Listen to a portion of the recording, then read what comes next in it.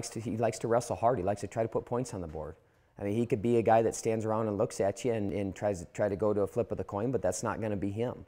The thing with him is I think a lot of times when he's creating, he opens up a lot of offense. And sometimes if you give up a score, you know what, so what if you're wrestling hard and you're making guys earn it? You know, we don't want to give guys easy scores, but I would rather have him wrestle and attack like that than stand around and watch guys looking at each other.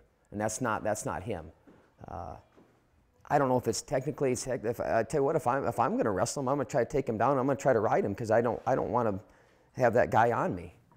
And I'm sure that's how guys are going to try to wrestle him, or they're going to try to hold him off. But you know what? If you've seen enough of his matches this year, guys have only been able to hold him off so long.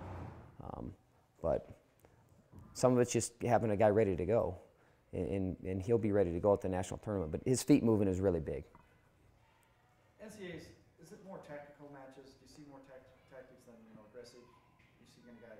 I think later in rounds, yes. You know, the thing is, things have changed a lot. I think you used to get the brackets the day before or 2 days before, and now you're getting them a week before. So obviously there's going to be a lot more strategy involved. You're going to know who your guys are going to wrestle. You're going to have them prepped up.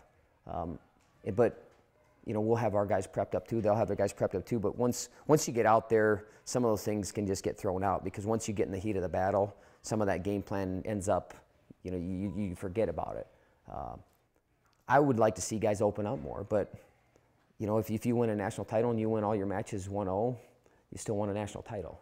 You know, is it maybe what the fans want? I don't know, but sometimes it is just about getting your hand raised and finding a way to move on to the next round, because it's not always going to be pretty. But I know that there's a lot of great coaches out there, and they will have their guys very prepared, and they will have game plans. But once you get punched in the mouth or you give up some points, those game plans change really quick.